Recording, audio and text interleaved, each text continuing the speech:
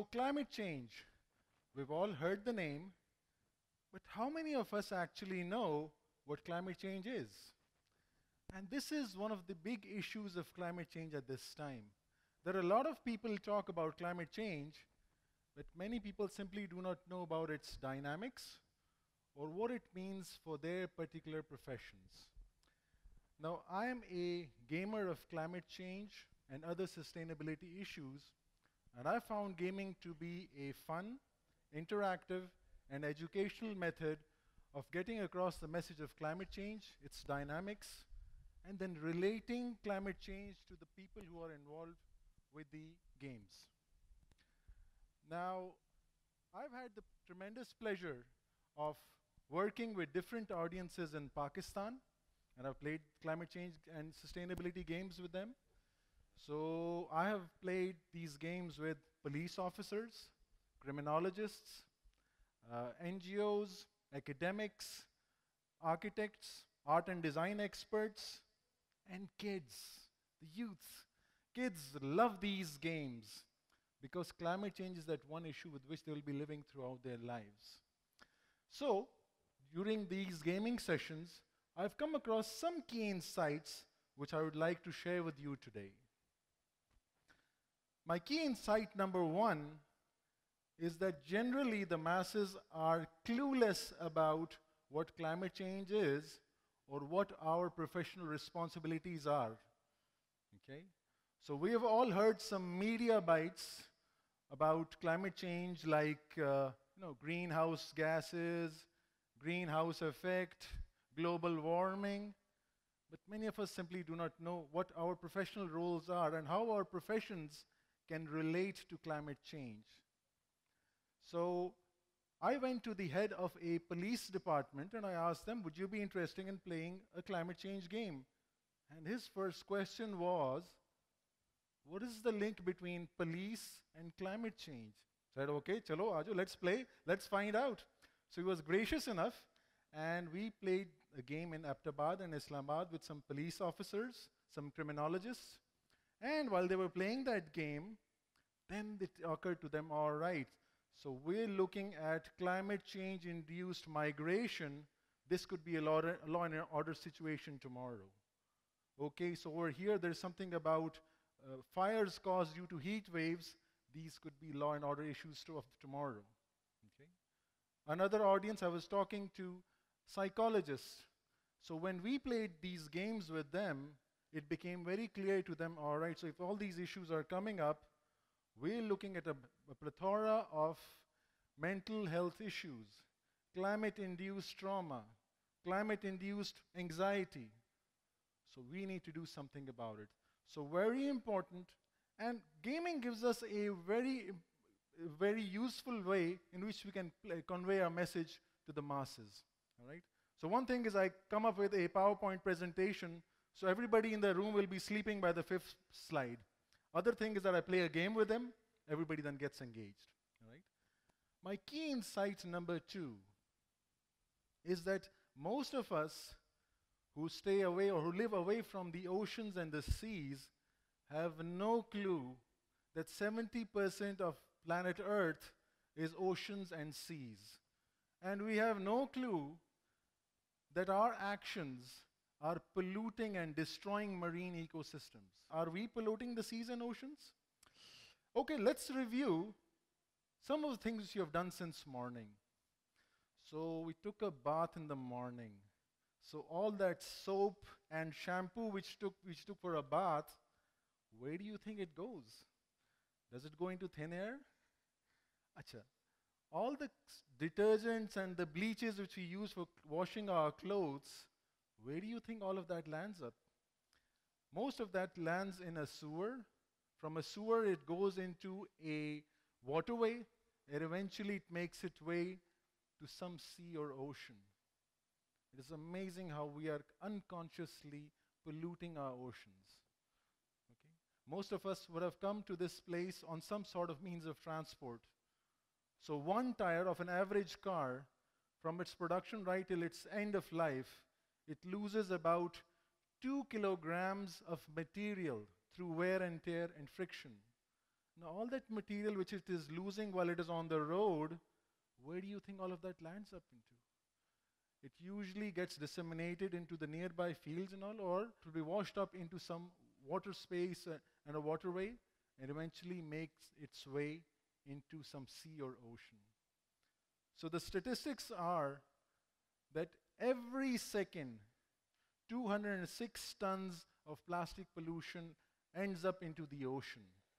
That is about 8 million tons of pollutants landing into our seas and oceans every year. We are also responsible for that. So very important that those of us who are away from seas and oceans, we also have in our dialogues, we also inculcate how we can stop this pollution. What can we do to prevent this? All right? Point number 3, climate-induced anxiety in our youth and kids. The more we know about it, the more we know that how we are systematically destroying our planet, the more anxious our youth are getting. So I play these games with different youth and kids, and a general perception which I have after in those dialogues is that our kids have been overburdened with something which they did not create. So already there are so many issues of inflation, unemployment, governance issues, and then we have added to that mix climate change as well. So very, very important that when we talk to our kids and our youth about climate change, we also talk to them about hope. We give them a sense of agency that yes, you can bring about positive change. Okay? So just a few days ago, I was working with a group of kids, and I was talking to them about fisheries and sustainable development and what all happens in the oceans and the seas. So when I talk to them about ghost fishing, when I talk to them about trawling, when I talk to them about how different ways in which bycatch fishing, they were visibly distressed and they kept asking me. So we actually catch fish, they die, and then many of those which we cannot sell in our geographical jurisdiction, we just throw it. So the turtles, the dolphins and all, if we can't sell them in the market, we just throw them back into the sea. They were so visibly distressed, but this is what is actually happening.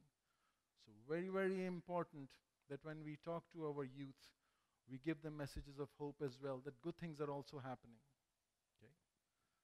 Point number 4. Have you ever heard about methane? All right? We talk a lot about carbon dioxide, but we're not having dialogues about methane. Now, methane is a major greenhouse gas. It is a toxic pollutant. In Pakistan, methane combines with other toxic pollutants and pollutes the quality of our air, but we don't have many dialogues about it. The irony is that Pakistan has the 4th largest cattle herd in the world. When these cows and buffaloes, when they burp, they create a lot of methane, and that is just released in the atmosphere. It stays in the atmosphere for short periods of time, but it has its effect. Likewise, our agricultural activities, for example, the burning of stubble and rice paddies, they also create a lot of methane. But we have not had many dialogues about methane. Our policies are very carbon focused. There's another dimension to this as well. Throughout the world, there is now a thought that we need to moderate our meat consumption because of the water footprint, because of the rearing of cattle, about the processing of meat, and while cooking meat, a lot of water is used. So we need to moderate our meat consumption. No such dialogue is still taken place. At least I don't know. The public dialogue is still not taken place in Pakistan. I hope we can inspire such dialogues. All right? And the final thing. All of us have heard this time and again over the last few years, this narrative that Pakistan only contributes 1% of the global greenhouse gases but we are a major victim of the climate crisis. But this narrative, which has been repeated again and again, is self-defeating, and we have become a victim of this narrative. So very educated people, we play these games with them, they understand the whole dynamics of climate change, but then they repeat this narrative that we are only responsible for 1% of the global greenhouse gases. Why should we do some action? So this narrative is driving us towards inaction. What it does not explain is that even after 75 years of independence, why is so much of our water polluted? What is the quality of air in our cities? Why are they so polluted? This is not due to the result of any other person's action. This is the result of our own inaction. So very, very important that we bring in those narratives which are empowering and which move us towards action, not towards inaction. Climate change is something with which we live for the rest of our lives. So the first thing which we can do is that we can educate people about what climate change is and what are its dynamics. And that can be easily done using gaming. So let us put a big smile on our faces. Let us counter climate change. Let us make the world a better place to live for our future generations. Thank you very much. Have a great day.